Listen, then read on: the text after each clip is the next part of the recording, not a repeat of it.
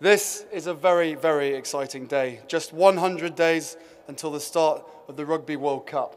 We're here to send the Webb Ellis Trophy off on its journey around the UK and Ireland.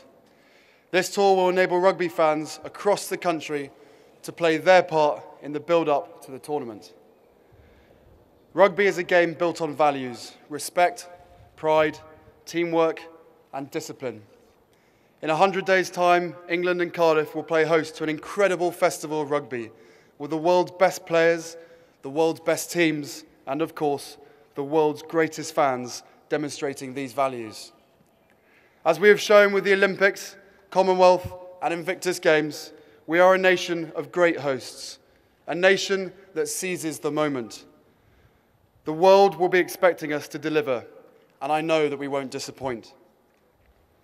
I have no doubt the British public will make every nation feel at home, and we will provide the best possible welcome to the 20 teams and hundreds of thousands of fans coming to the UK.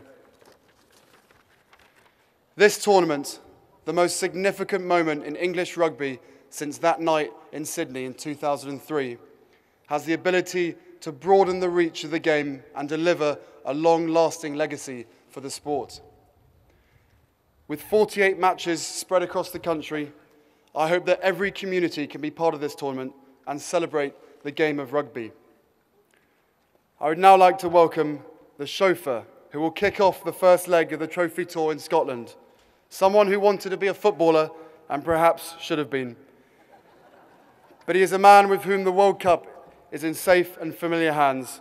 World Cup winner in 2003, Will Greenwood.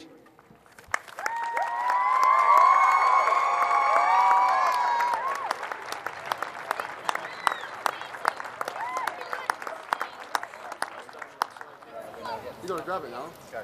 Yeah. Right, on it.